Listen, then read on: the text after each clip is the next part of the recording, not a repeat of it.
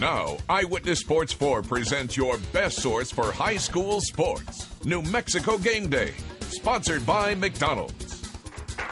Oh, yeah! Good evening and welcome to New Mexico Game Day. The state basketball tournament is underway. Ladies first. The girls open the first round tonight. We'll get to those highlights in just a moment. The boys start their play tomorrow. But first, let's start with a question. There's been some talk by coaches about expanding the state tournament and just letting every team in. What do you think? If you think every team should be allowed into the state tourney, text NM1 to 45995. If you think it's fine as is, text NM2 to 45995. We'll have the results later in the show. But first, say hello to the Rio Grande boys basketball team. Michael Sanchez will toss up the jump ball tonight. Take it away. We'll start with number 1, Eldorado, hosting alamogordo. Let's do it. Eldorado looks tough to beat this year. Eagles playing deep. That's Kayla Dobson with the steal. She leaves it for Tara Crown, and she converts. Crown's not done on our highlight tape yet, though. This time she gets the ball and goes off the glass for two. Not even close. 61-18. Top-ranked Eldorado moves on. Number 2 seed, Sandia, at home against Oñate. Matadors moving the ball. Elena Velasquez, 3-ball, corner pocket. Nothing but net. Looking good. Sandia showing off a little inside game as well. Ebony Walker for 2. And Sandia rolls 61-36. They face Valley or Hobbs next. Let's find out who. Valley taking on Hobbs. And remember how that Eldorado game was a blowout? Yeah, this one was too. Ashley Martinez from long range. She gets it to fall. And then Valley out in transition. Angel Reyes lays it up and in for 2. One of the top scorers in the state. Some of these first-round matchups are brutal. Valley 60, Hobbs 19. Cibola breaking out the big board for the postseason, facing Rio Grande. How about Monique Macias for 3? Got it. She finished with 16 points. Ravens up at the half. Cibola on the break. Amber Battle will pull up pop. Cibola pulls this one out 52-50. Defending state champ La Cueva at home against Mayfield. We're going to see some strong moves inside by Marissa Kogan. She's a good one. The rebound, the putback. And how about a little post-to-post involving Kogan as well. Kogan to Tiahana Higgs. And Bears take it 52-46. It's La Cueva and Eldorado at the Santa Ana Star Center Tuesday morning, 9:45.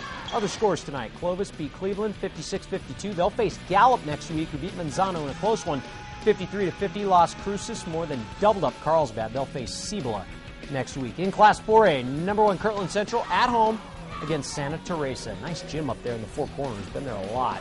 Nice rotation by the Lady Broncos. Inside to Danielle Murdoch. Kirtland Central is better than Santa Teresa, 68-29. Keep the band tuned up. We are staying in the Four Corners. Number 2 Shiprock and Taos. The Lady Chieftains go inside to Arnisha Begay. And they are all one-sided tonight, 47-30. Shiprock, your final. Capital made the trip to Albuquerque to face Volcano Vista and their former coach, Lisa Villarreal. Shyler Malone gets the hook shot to drop. And the Hawks on the press. They steal the ball. And Miranda Barella comes in for the hoop, 59-39. Volcano Vista advances to Tuesday morning's game at the Pit. Excuse me, Artesia and Del Norte started the third quarter. Artesia on the run. Hannah Ballou going coast to coast. Del Norte with an answer, though. Maricel Medina off the dribble, lays it up and in for 2. 49-36 final. Del Norte will face Kirtland at the Pit Tuesday night. Other 4A scores. Los Alamos edged out St. Pius, and Espanola Valley beat Silver. So it's district rivals Los Alamos and Espanola in the next round. That should be a good one.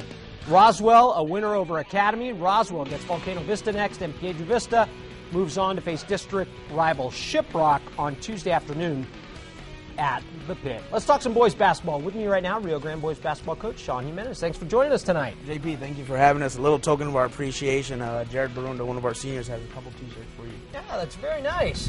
These T-shirts, that's a fantastic gift, but they, I'm not going to look as nice as your team does. I mean, looking sharp. Class act you're bringing in here. Let's talk a little bit about your team.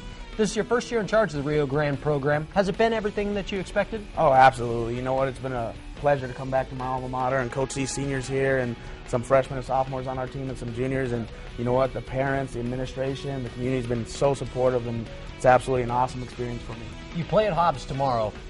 You have lit up the scoreboard with your team running up and down the floor. Hobbs is a team that traditionally likes to run. What's the final score going to be tomorrow? 91-90, something like that? It's going to be 91-80, Rio Grande Ravens. All right, I like your enthusiasm. What's the deal, though? You're wearing a Hobbs T-shirt to practice? What's that all about? Yesterday we had a little drill, and during the drill I took off my Rio Grande Raven T-shirt, and underneath I had the Hobbs Eagle shirt just to get these guys mad and get them pumped up, and it worked because they came at us really hard. The coaches were playing the players, so it was actually a good little motivation tool that I planned to pull out. Now, your dad played for Hobbs. Who's your dad going to be pulling for? His alma mater or his son? Oh, blood. So he's going for Rio Grande High School in this run.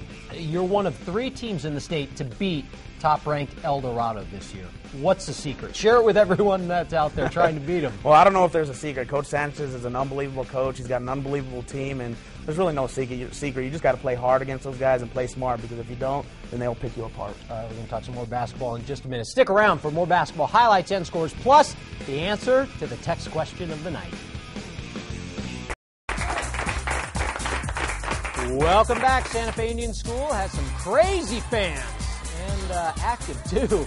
Santa Fe Indian School taking on Newcomb. Miranda Medina gets it inside. How about some more Medina for the show? You can never have enough Medina. 64-43, the final total. Santa Fe Indian School a winner. Number 1 Portal says no problem tonight. The state's leading scorer is out of the tournament. Roxanne Silva and Socorro were ousted by St. Michael's. 58-38. Through a winner at home in West Las Vegas. Doubles up Hatch. The Lady Dons are going to be tough to eliminate, I'm telling you now. Pewaukee over Ruidoso, 52-37, and Lovington wins with ease. Hope Christian goes on the road to win in overtime, 60-56. Vanessa Grover had 32 points in the victory. With me again, the Rio Grande boys basketball coach, Sean Jimenez. Now, I know you're a first-year head coach, but I want to get your thoughts on the fact of the state tournament, the text question. What do you think about expanding it, letting every team in, getting rid of the district tournaments? I think absolutely. We should let everybody in. We beat up on each other for about a month and a half in district. Get rid of the district tournament. You have all 23 teams in the state tournament. You started during district tournament week, and everybody's happy. They're in it, and everybody has a shot to win it. And you've heard there's a lot of support out there for it, too. Absolutely. You know what? I talked to Coach Neal, who's the associate head coach for the Lobos, and he actually likes that idea. He's the one who was telling me about it, and he wants to go to the MMA and talk to him about it, about doing it all-inclusive, because he's from the state of Indiana, and that's how they do basketball out there. So I think it's a great idea. And real quickly, what kind of weapons you have on your team that we're going to hear about tomorrow night against Hobbs? You know what? We're a loaded team. I really think so. We're a very scary team. We got Mikey Ortega, Jared Barunda, Jalen Spraggins, Chris Payne. I mean, a lot of guys on our team where we have Brian Twitty that can do multiple things, get to the rim, shoot the ball, and you know what? We're just a team of 12 players that are going to come hard every single night and fight hard. Well, good luck tomorrow night in Hobbs, and thanks a bunch for those T-shirts, and your team is looking sharp. Thank you. We asked you earlier tonight what you think about expansion of the state tournament, and you don't agree with Coach here. You think it's fine as is. You want to keep it that way. And for your state basketball fans, we've got you covered. We'll have New Mexico Game Day specials next week starting Tuesday night. We'll have more highlights than you are going to find anywhere else. That's going to do it for another edition of New Mexico Game Day. Keep it here for all your high school sports action. Have a good one.